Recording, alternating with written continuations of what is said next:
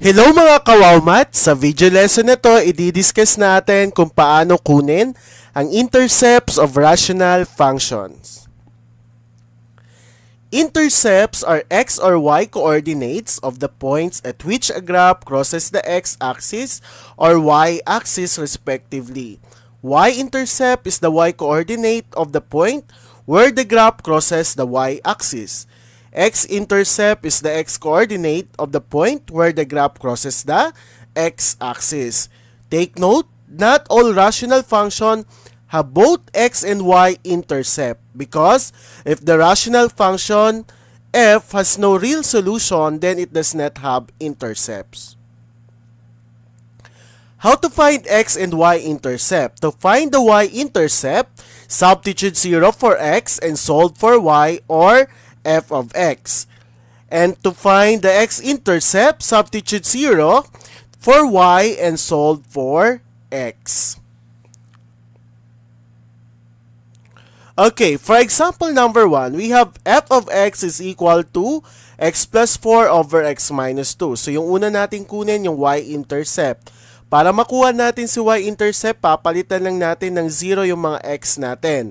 So, palitan natin yung x natin sa numerator at sa denominator. Kaya maging 0 plus 4 over 0 minus 2. And 0 plus 4, that is 4. 0 minus 2, that is negative 2. So, 4 divided by negative 2, the answer is negative 2. Or, yung pinakamadaling paraan para makuha natin yung y-intercept, that is the quotient of our constant. So, ito yung constant natin. So, pag dinivide nyo lang yan, 4 divided by negative 2, negative 2 pa rin ang makukuha nyo. Yun yung shortcut. So, therefore, the y-intercept is negative 2. For x-intercept, makukuha naman yung yung x-intercept natin. Papalitan lang natin yung f of x natin ng 0. So, 0 is equal to x plus 4 over x minus 2. Then, pwede natin ito i-cross multiply. 0 times x minus 2, that is 0, is equal to x plus 4. Then, equate lang natin yung x plus 4 sa 0. So, lipat natin si 4 sa kabilang side. Kaya maging x is equal to negative 4. Therefore, the x-intercept is negative 4. So, another example, we have f of x is equal to x squared plus 5x plus 4 all over x squared minus 2x minus 3. Since meron tayong given trinomial sa numerator and denominator, so mas maigi na i-factor out nyo. Kasi kung merong common factor, kailangan natin silang i-cancel yan. So, kagaya sa problem na to, in this example, so meron tayong common factor, so maka-cancel natin yung x plus 1. So, ang maiwan na lang, yung x plus 4 over x minus 3. So, doon na lang natin isa-substitute yung 0. So, yun diba yung gagawin for y-intercept? Papalitan yung mga x value ng 0. Since ito na lang yung naiwan, so dyan na lang natin isa-substitute. So, 0 plus 4 over 0 minus 3. And 0 plus 4 is equal to 4. And 0 minus 3, that is negative 3. So, or that is negative 4 over 3. Or, yung sinabi ko kanina, that is the quotient of our constant. So, 4 divided by negative 3, that is negative 4 over 3. So, therefore, that is our y-intercept. To find the x-intercept, so papalitan lang natin yung f of x natin ng 0 is equal to x plus 4 over x minus 3. Hindi na natin isasama yung x plus 1 dahil makakancel na yan. So therefore, ito na lang ang matitira. So 0 is equal to x plus 4 over x minus 3. By cross multiplication, so cross multiply, 0 times x minus 3, that is 0, is equal to x plus 4. So equate lang ulit. So, x plus 4 is equal to 0. So, x is equal to negative 4. So, therefore, that is our x-intercept.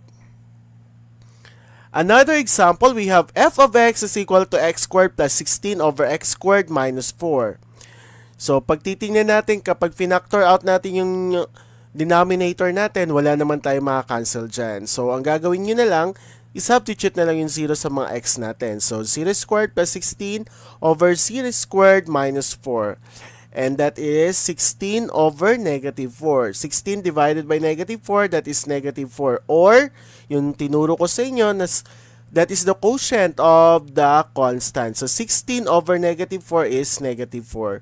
Therefore, that is our y-intercept. And to get the x-intercept, that is 0 is equal to x squared plus 16 over x squared minus 4. So, pag minultiply natin 0 times x squared minus 4, that is 0, is equal to x squared plus 16. So, ang gagawin natin, lipat natin si 16 sa kabilang side. So, negative 16 is equal to x squared. So, i-extract natin to para mawala yung squared dyan.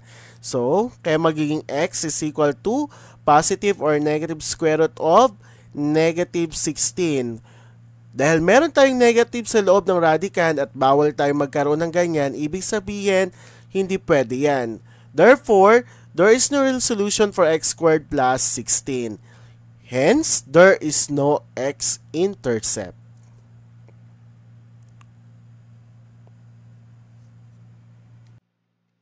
Thank you for watching this video. I hope you learned something. Don't forget to like, subscribe, and hit the bell button para updated kayo for more video tutorial.